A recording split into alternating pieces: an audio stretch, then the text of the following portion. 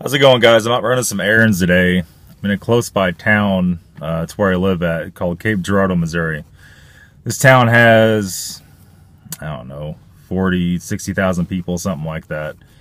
You see tons and tons of Audis, BMWs, even 911s driving around. I know for a fact there's nobody in this town or anywhere close doing any kind of legitimate service on any of these cars. There's no dealer here. As far as I know, there's no legitimate secondary shop that does anything with them either. So I pull up in this parking lot, and there is an Audi Q5 sitting here. You know, it's got brake dust over the front wheels. Just looks kind of beat, you know, and it's pretty new. And I'm thinking, man, who in the hell is keeping that thing up? We know it's not the local tire shop, which is where usually everybody goes to get stuff fixed at. I'm sure they could probably barely change the oil, let alone do anything else to it. So the guy comes out. I'm sitting here waiting. Comes out, I talk to him and say, hey, you know, just saw your Audi. Just wondering, you know, where you get it serviced at or what exactly the deal is.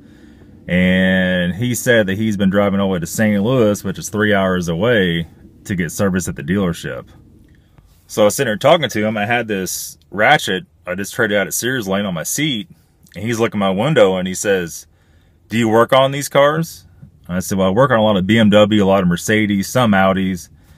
And he is pretty eager to find somebody to service it. And I told him, I was like, well, I have pretty much everything to service that car with. I don't have the timing tools for it. But being it's pretty new, it looked like about 2013. Shouldn't need any of that stuff, you know, just basic service. He said it does need brakes really bad, and that kind of stuff. So I gave him my phone number. It just baffles my mind. Anywhere I go, there is a severe lack of service places. Any kind of service, even the most basic service. And we know damn well, even when you go to St. Louis, a lot of the secondary carriers, even the dealerships that I buy cars from that are broken, don't have any damn idea what they're doing, especially when the car gets to be a few years old. You know, none of their techs are trained on this stuff. They just have no damn idea. And they're charging anywhere from $85 to $200 an hour. So it just goes to show you guys, the biggest thing you can do for yourself, no matter what kind of car you have, is do your research, go on the internet, find out what is likely to go wrong with your car before it goes wrong. And you need to be expecting that stuff to happen. If you do that, any of these German cars, even a Toyota, you got to do some research, man. Unless you're mega rich, which more than likely you're not mega rich, or you'd be having brand new stuff and this wouldn't be an issue. You wouldn't be watching this video right now.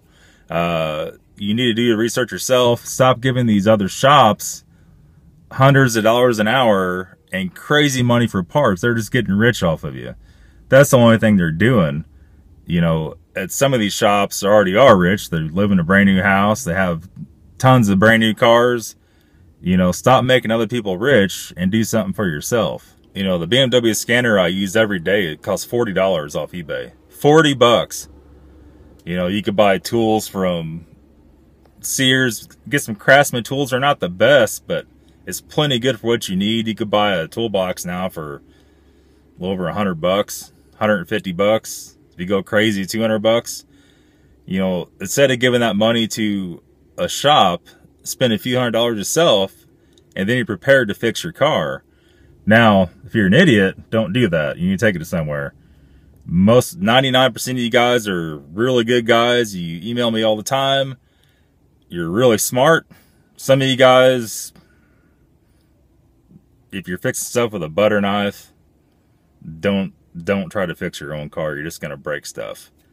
Remember, 99% of you, probably 99.5% of you, can easily do it yourself. So that being said, as soon as I get my running done, I'm going to go back, try to get that pipe put on the E36. We did get the top end gasket set for the Camry. So that'll be on the other channel probably tomorrow. And still have not got a chance, guys. Sorry, on the M62 TU timing chain guides. It's sitting there on the engine stand. I need to do the video. I need to commit. Once I start it, I can't stop it. I mean, I need to do the whole entire video once I can start it. I need to allow a couple hours to do that and put that up for you guys with the 540s 740s and X5s with the M62 TU V8.